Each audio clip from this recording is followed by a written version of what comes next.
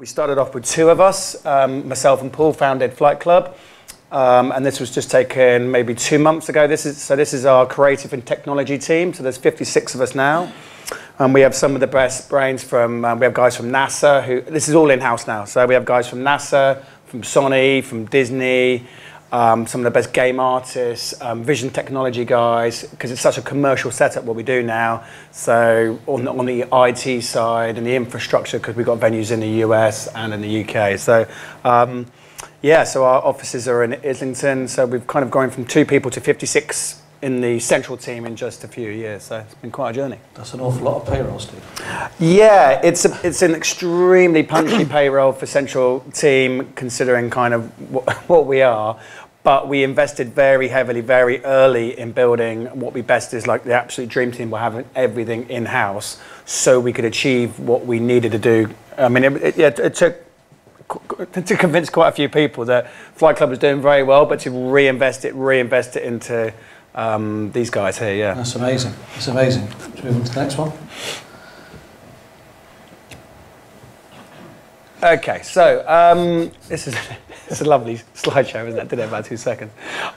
So this was the beginning about 7 years ago when we first came up with the idea of Flight Club. And just to give you a background why I believe our concept has done so well over the last 4 or 5 years, is the fact that we took the humble dartboard and we focus grouped the shit out of it for maybe 3 years. We did something like 300 focus group. Each one was 6 hours long. So it's every single night. It was in my garden shed, and then it was a pub, and then it's back to my garden shed. And we developed 4 games. But we didn't lead the game development. We created a framework, and we had tons of strangers come over to my house every single day. A stranger's friend and another stranger's friend. So by the time we launched this technology, we'd already had something like 150 versions of the software done by Scrum Agile that we used. That took 3 years to develop. So by the time we launched Flight Club, we had what felt like a very commercial product. And more importantly, because we had thousands and thousands of people help us build it, we had brand ambassadors from day one thinking, you know, that they was their idea. So let's go back though. Why did you think you wanted to change darts? I think we were in a pub in Croydon, Devon. It's Croyd, not Croydon. And it was a rainy day, and there was like 8, 9 people around a dartboard in the afternoon losing their mind, like boys and girls. And we were like, oh my God, what happened to this? When we grew up in the 80s, it was a big thing, just kind of that very communal feel. So we, honestly, when we first came up, there was no technology whatsoever when we first came up with it. And then we realized that you were just so bound by certain many rules by not being able to do it. So that is not practical in a pub, is it? All those magnets and all the chalk. So we realized that we needed to layer technology into it. And it was nearly, like it was right on the edge of impossible. So Hawkeye, £300 million company backed by Sony, failed miserably in trying to score a dartboard. Windmill failed, Unicorn, so people spent millions and millions in doing it. So we cracked the code with this guy from NASA, because it's basically a 3-camera system and it does 1 billion calculations. It's probably the most over-engineered thing of all time. So it's 1 billion calculations, guys from NASA working on it to score 3 darts. And then once you could do that bit, we paralleled development, the gaming. So we had a gaming engine that we worked with some guys from Disney that I knew, who are now all in-house. So we ran the gaming engine, the scoring system, and it was only about a month before we opened that we thought about that we best connect the two. We connected the two, somehow the comms worked, and then the flow goes between the two, yeah. So we took it from a 2-player game to a 28-player game. So I'm going to keep on taking you back then, okay? So you sat in this pub in Croyd, which is lovely. Croyd's a lovely part of the world. Very, yeah. So were you working then doing something else? Yeah, so I was a futures trader. So completely irrelevant. So the only experience I have in hospitality, when I was 14, I was a glass collector. Though I was a pretty good one, I think, for a month. Ideally. So absolutely no background at all. But I think coming up with the idea that I think it was actually very beneficial that we had absolutely no experience in hospitality, because we just built the team. So I had a bit of a background with technology, being a trader. My maths is good, but I think it was all the experience from the fire engine. I was like, okay, I don't know anything about hospitality. My friend was a general manager for Stonegate, and I was like, what is a wet why do people say wet? What does that mean? And like food and all this sort of stuff. So we built this absolutely ginormous team, convinced a whole bunch of people to come on. We had 43 friends invest best part of £2 million in our concept. It's still a very odd thing to do. Yeah, and it was kind of cool because everything we just questioned hospitality because parts of it is quite backward. They were using something called a fax machine to send invoices. I was like, what is this machine? What are you doing? So yeah, I think it's kind of handy we had no background because we had to really ask and learn everything. So I think when you say 43 investors, everybody's thinking, wow, I bet you're getting dragged all over the place with this. Yeah. But you did something sort of to avoid that, didn't you? How did you set things up so that you didn't end up getting dragged around by your shareholders? Well, it was the Articles of Association. I think they basically, everybody kind of invested in us because of the fire truck, and they were like, well, you managed to achieve that, so we're not quite sure what you guys are up to, but it's probably a good idea. But then I think the UK government was amazing with EIS and SEIS, these tax schemes, so it kind of protected that. So the only person I didn't let invest was my mum, just in case it all went completely wrong, I had somewhere to go. Yeah, they're all very happy now. I bet she's really annoyed now, though, isn't she? Yeah, she's absolutely devastated. Yeah. But all my friends are happy, so it's fine. Yeah. Good. And then, so we took it from this for 3 years, but we, at the same time as developing the technology, we had to do absolutely everything. So this was a very bold, big move. We didn't want to do one dartboard and then launch it. So we really committed to a 400-person capacity venue in Shoreditch, the most knobbish area in the world. Everybody's a food critic, drink critic, bar, interior, and we just really went for it.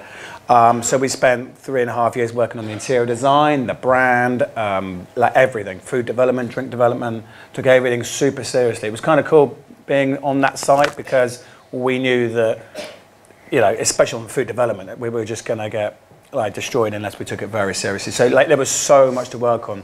There was probably a team of about 70 or 80 that helped launch it in the end, which has pulled in every favour known to man, yeah. So yeah, we went from this one to, yeah, so overnight we went from, that was my shed, and then we went to, this was one of the 12 playing areas in Flight Club Shoreditch that can get something like 28 people around a dartboard, super quick, super fast. Yeah, it's badass, and it worked. We had so we only had on one of the test nights, nothing worked. We had 4 or 5 coders working 24 hours a day trying to fix it. Didn't know what it was, and then something worked, and we still don't know what actually fixed it.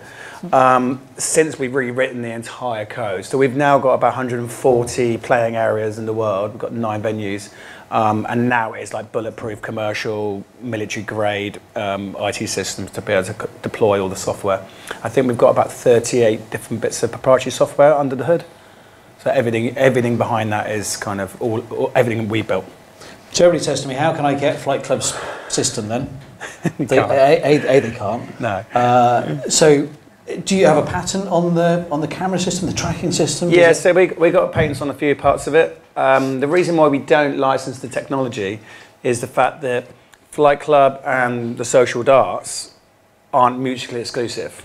It's when you're in that environment and you see the beautiful bar, it's just like, yes. And then, but if you take one away from the other, I think it's quite jarring. So actually, the two sit together.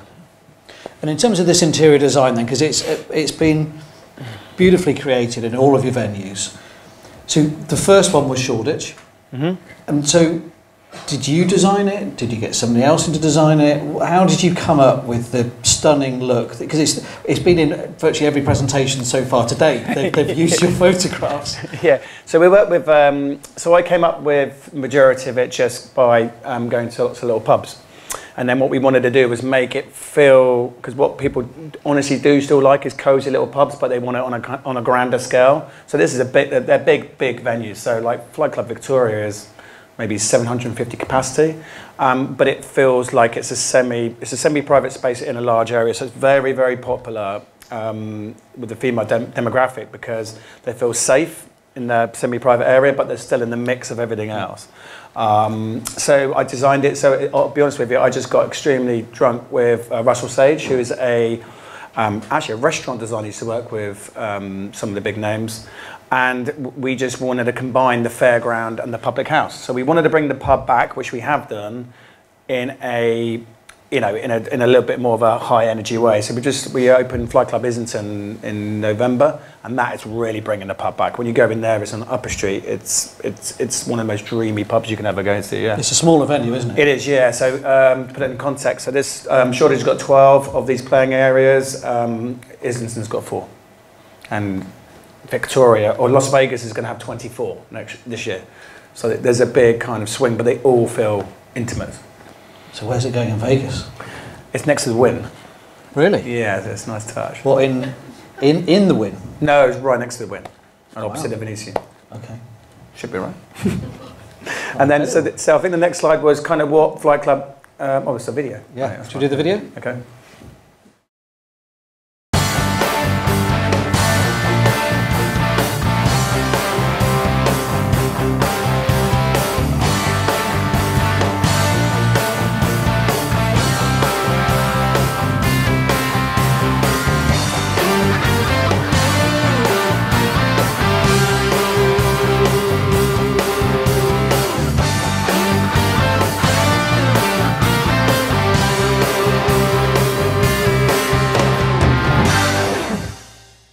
So what is quite interesting there is actually, so all of the data you saw earlier today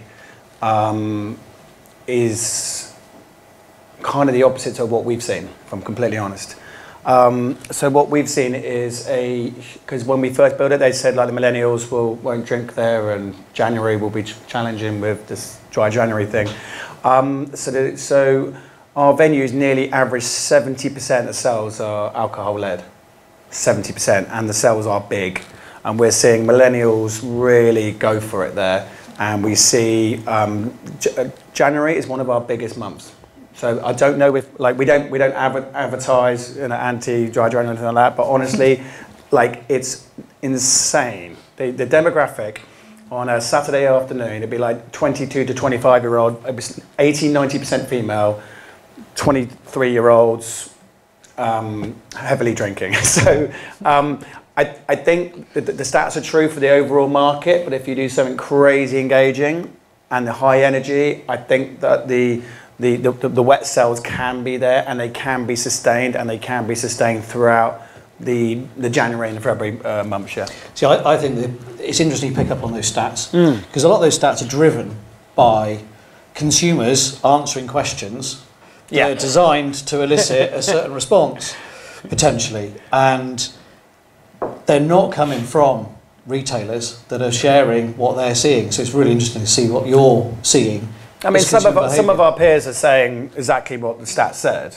I mean, I think what's quite interesting, I think you're right, is that sometimes they go to a Flight Club or Electric Shuffle and they honestly think they're going to have a relatively calm night. And because you're immersed, you're so immersed, and everything's vertical, you suddenly go, oh, I didn't mean to do that. I think that's why January is quite funny for us. People are popping in on like we're so busy on a Monday night, and they're just popping in for a quick snifter and a game. Yeah. And then, oh, bloody hell, it's happened again, isn't it? I've just got hammered. So this image, just to get you past this image, we have to flick on from this image in a second. This is what downstairs in this used to be a car park in Flight Club Shoreditch, and this is what it used to be. And then if we flick on to get you off this picture, so this is what it is now. So I think we, along with some of our peers, have really committed to a significant capital expenditure model. So Flight Club Victoria, for example, cost £5.5 million to build. These are very, I think, like you said about the people taking pictures of the venues and caring about the interior design, like you cannot be average anymore. You really, really do have to go for it. And then if you go to this is upstairs in Shoreditch. This is what it looked like before, which is pretty sexy. And then this is what it is now. So like you just cannot limp in. I think it's quite tough sometimes if you've got, I don't know, but rather than, you just got to really go for it. And it doesn't have to be expensive. It just has to be, you have to put so much love and energy into interior design and customer experience and everything like that. So, and I think that's the thing you can see. I mean, we sort of showed the pictures from or the video from Swingers. The same sort of meticulous eye for detail has gone into that. Every piece when you go around the venue, you know, you can see it in yours. Yeah. Every single piece has been thought out.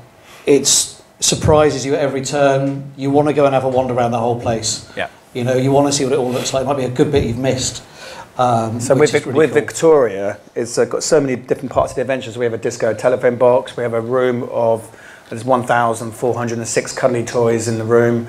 And our dwell time is somewhere between 7 and 8 hours in a bar, which I think the average is normally about 65 in most bars. So people kind of go there for a day or a whole evening and just can't leave. Well, to be fair, you have to go up a helter-skelter to get into it.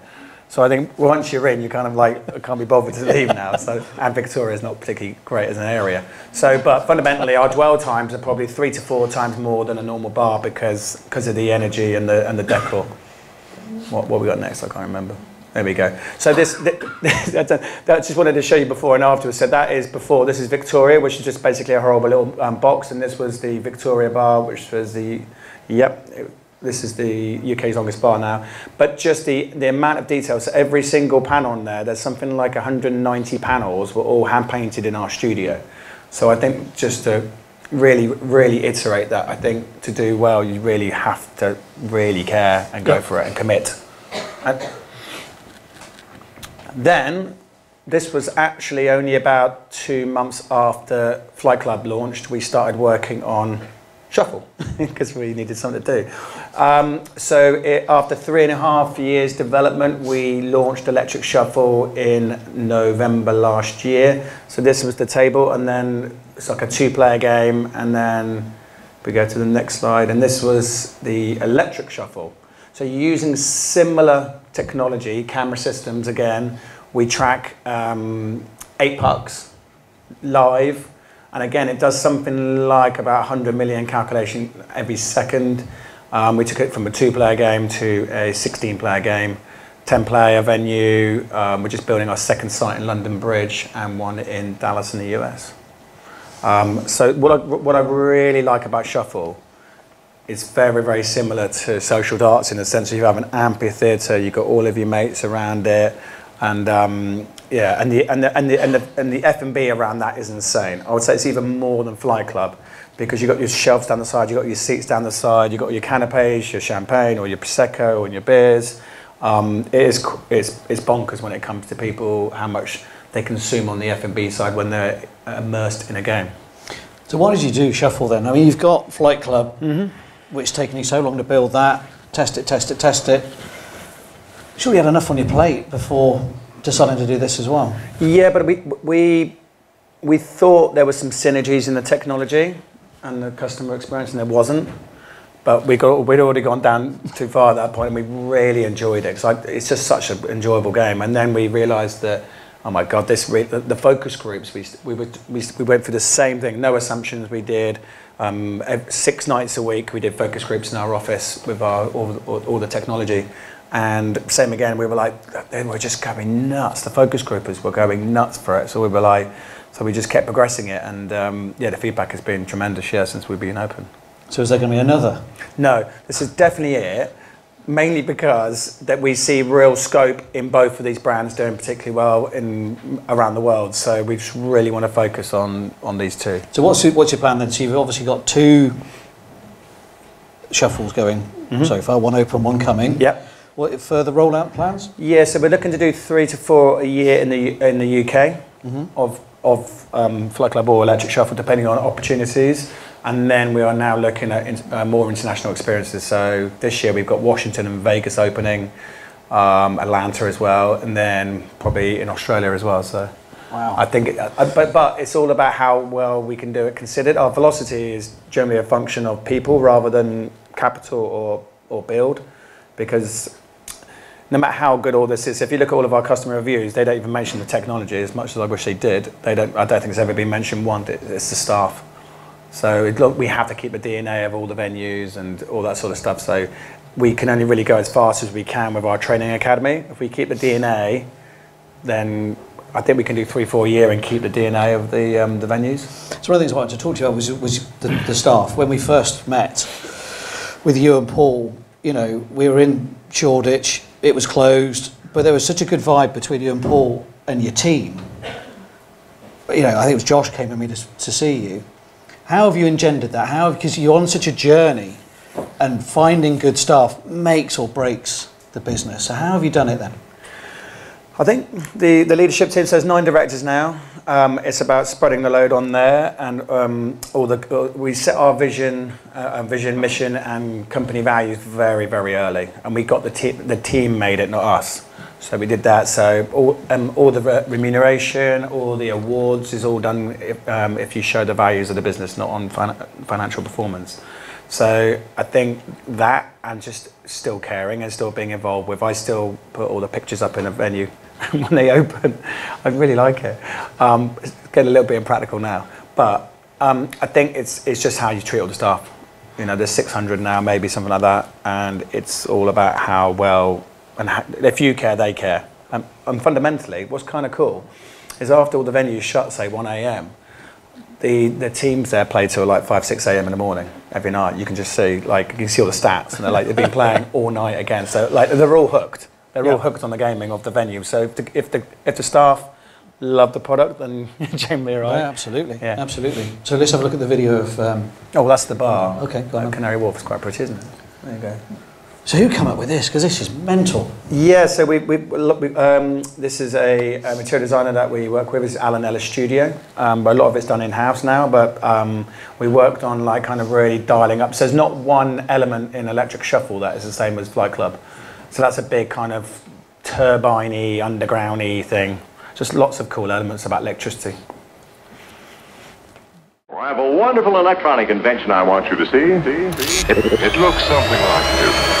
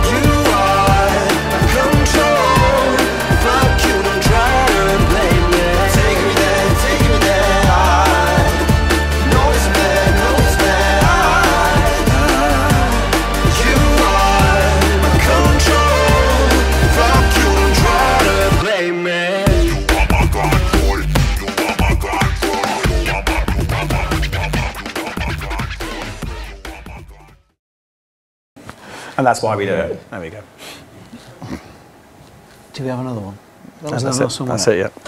So, just going to give you all the opportunity then. I think Steve's been brilliant in terms of being so open and talking about everything, the whole sort of journey from start to where he is now.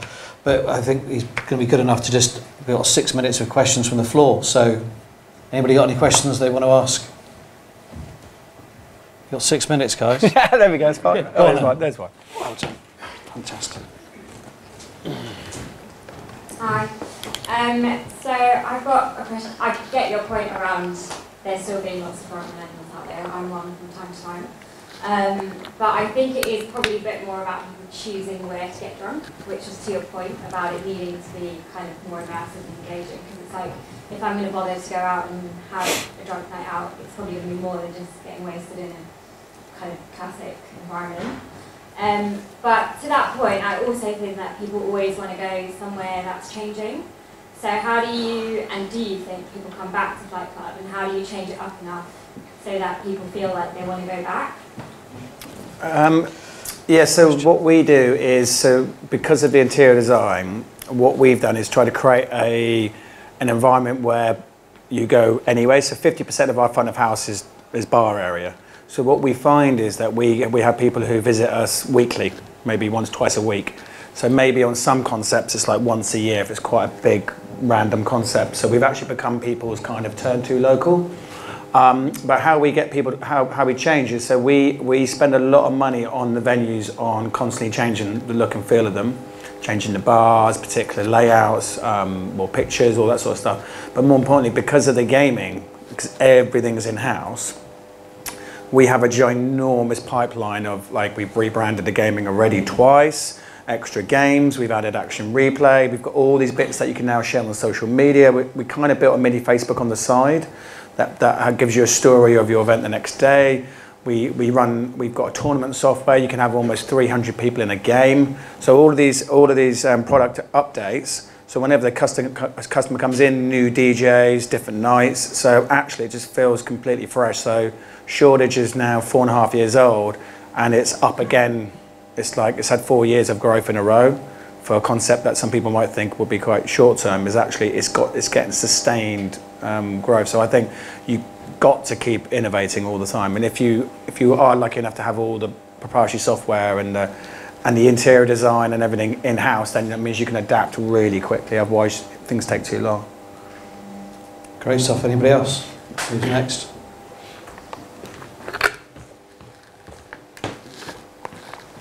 There you go.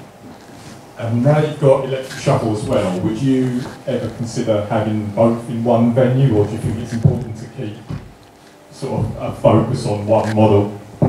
I mean, it works.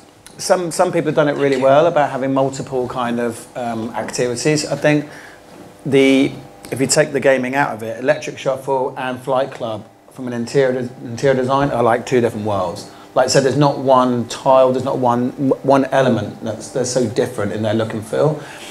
And the gaming part of electric shuffle fits into the electricity world of that brand, and social darts and the oche fit into the world of the pub and the fairground. So they're kind of two different worlds, and we don't cross promote. They just live in their own little worlds. But I think some guys have done it really well, having multiple activities. For us, we just really load up, like chips in on one thing. So yeah, for now, no, but you never know. Like if we go to the smaller model, maybe if you do one like in a town, would you potentially like give both? But I think you'd really trip over yourself big time on interior design. That's mainly because we've created a world for them to live in. Some people who have added games into their existing bars have done well, but they haven't. Their interior design doesn't reflect what they're doing on the gaming as well. Super. We've got time for one more. Anybody else? Good man. There you go. Thank you. Cheers. You mentioned how important the staff are and your training scheme that they go through. Can you just shed a bit of light what happens there? Yeah, so we've got a big training academy now. Stuff like the Games Masters and the bar team and all that sort of stuff. So what we did was the original Flight Club Shoreditch team were like so into it. It was like the first ever flight club, created the most beautiful team. And then what we've done is each of the original founding team, which is about 80 or 90 of them from that venue, some of them now in Manchester, some in Birmingham, some in Leeds, some in different parts.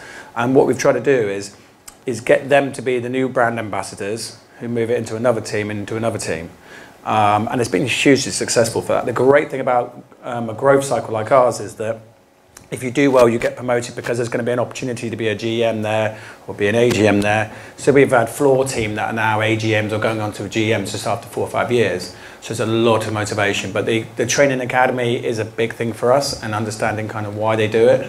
A lot of these guys are really career people. This is why we're not overly happy with the whole UK kind of angle at the moment, especially in London, on trying to protect and like to prevent European workers working in hospitality, because especially in London, like all the talent is European. Outside of London, like Manchester, Leeds, Birmingham, it's a lot more English in the UK, but certainly in London it's... I think it's an interesting point to pick up on. There's been a lot in the press the last couple of weeks about it. Just, do you want to elaborate a bit more on your thoughts on what can be done, because it's going to impact the hospitality industry massively, isn't it? Well, it will do. Currently, a lot of European who are generally, in my opinion, in the London are quite phenomenal, very career-driven hospitality guys, and they really, really care. Like Polish, Swedish, quite phenomenal. French. And it doesn't seem to be that way at the moment with British people. You won't see an AGM want to go to GM. You just don't see it. You do see it outside of London. So I think it would massively affect, especially all the London concepts, if they start putting a squeeze on trying to protect only having British workers work in hospitality, because I just don't think that pool is there, that desire. I'm not sure why London, but it's not great for us. But honestly, how cosmopolitan and how international the staff are, it's fantastic. Yeah. We really enjoy that part. Brilliant. We're out of time, but it's been amazing. Great journey. Show your appreciation, please, for Steve. Thanks, Steve. Thanks, much. Well done.